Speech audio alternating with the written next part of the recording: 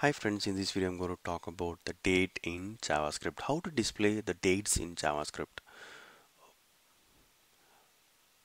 You can use the default constructor date, okay, and you can display in the HTML page.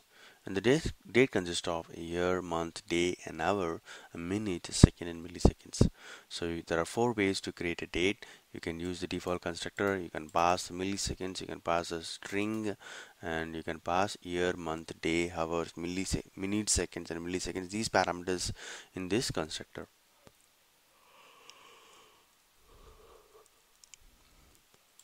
JavaScript dates are calculated in milliseconds from 1st January 1970 UTC time.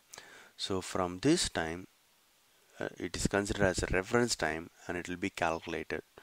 Okay, so I'm going to show you a very simple example. When you click on this button, this method will be called JavaScript method.